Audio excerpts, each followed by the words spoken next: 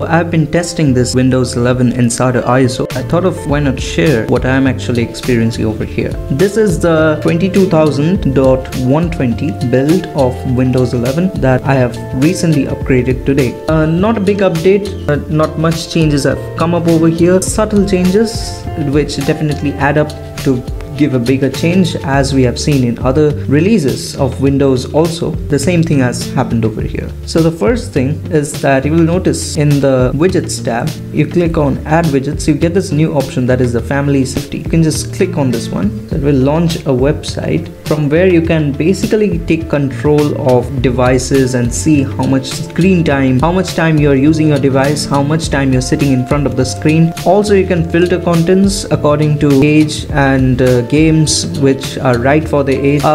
It is basically a kind of parental control that they're trying to give through the widgets app of Windows 11. So you just click on this one and you can whichever work you are doing here, you might be doing, you just click on this one and see all the contents that you need over here. Now the next thing that they have brought up is that they have introduced chat badges. Like as you can see, the chat badge appears over here. They have introduced this new feature. It was not there. You can see the number of notifications that are there you need to reply and all. So you just click over here and then click this one on the chat to which you want to reply. You can just enter the text and reply there. Also, Teams is having that same notification badging, as we can see. Now, I am quite impressed with the Teams application of Windows 11. More about that later. Now, in the taskbar previews, as you can see, if I open Windows Explorer, in the taskbar previews, this cross button style has been changed. Definitely modern. They should also change these close, minimize and maximize buttons according to the standards of Windows 11. Since everything is rounded, they should also be rounded for consistency. They can choose a design that is similar to this one. This one looks pretty neat and nice. If settings app is already opened and we switch to a different desktop and we right click over there and click on choose background, then you will be able to find that the settings application moves from the desktop 1 to desktop 2. So this is another new feature that they have added over here. So as you can see that whenever I move to desktop 1, the settings application disappears from here, and whenever we move back to desktop 2, it appears or pops up over there. So similarly, if we right click and choose, the settings app just moves to desktop 1.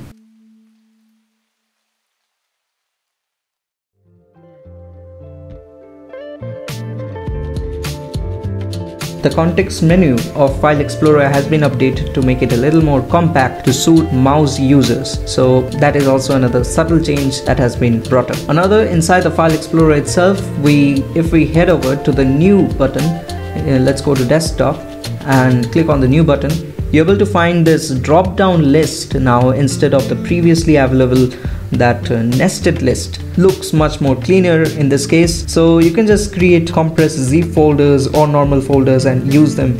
Also they have made some adjustments to improve the use of space and thumbnail sizes with the Alt tab, Task View and Snap Assist. So as you can see with Alt tab, they have made this new adjustment of use of space and thumbnail.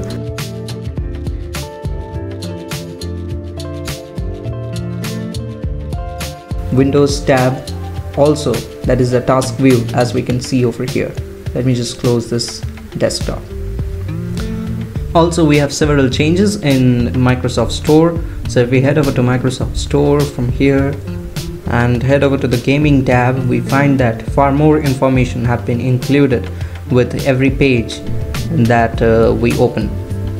So let's open this one. So you can see that more amount of information has been included with this new change.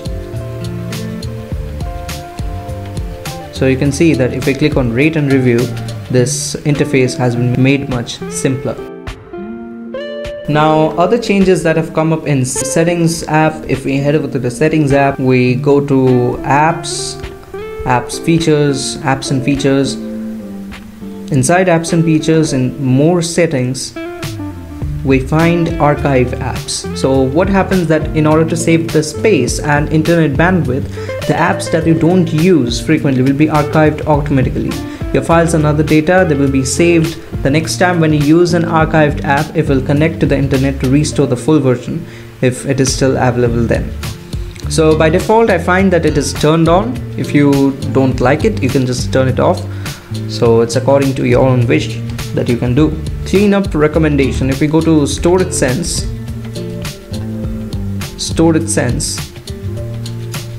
that is system, and then go to storage, and there we find this tab that is the cleanup recommendation.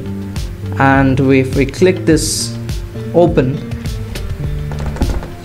here you can see large unused files. If we click over here, the files synced to the cloud, that is the files that have been already uploaded to the cloud, and unused apps, the apps that we don't use very often. So from there we can delete the apps if we don't need it anymore. So here for the recommendation is the whole of the downloads folder.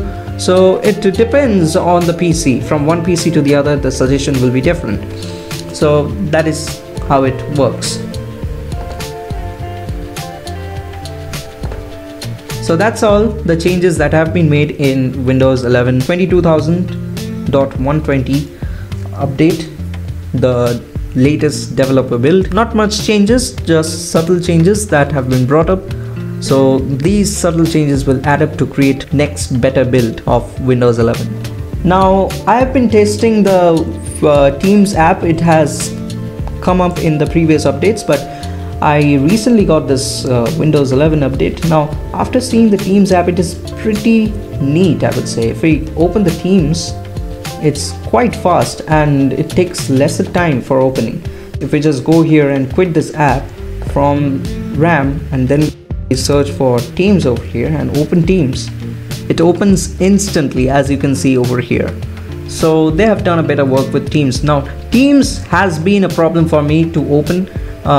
It takes a lot of time, it lags a lot. So if I can just move smoothly between calendar, activity, chat, and it's quite fast and smooth and much more reliable than the normal version of, not reliable, I won't say it's reliable because this is a Teams preview version. So it's better, it's smoother, it feels much faster, smooth and snappier than the normal version of Teams that is existing in the market right now. So if they can ship this Teams with keeping all the features they are included in the normal version of Teams currently, the stable version one, so it will be a great one, because Teams particularly has been quite laggy in my computer. So that's it all for today. Now after this, this was just a try to review one of the build of the dev version of Windows 11 Insider. Do tell me how it is, and I do want to continue with this testing one. It's fun to test, and if you did like to do the same thing, I have a video how you can do on unsupported hardware, or if you did like to install it on a virtual box, then you can do just on a virtual machine, that then you can do the same, just the way I'm doing it currently right now. So I'm on a virtual machine. I would recommend you to use VMware because the performance in VMware is just great. It is really fast.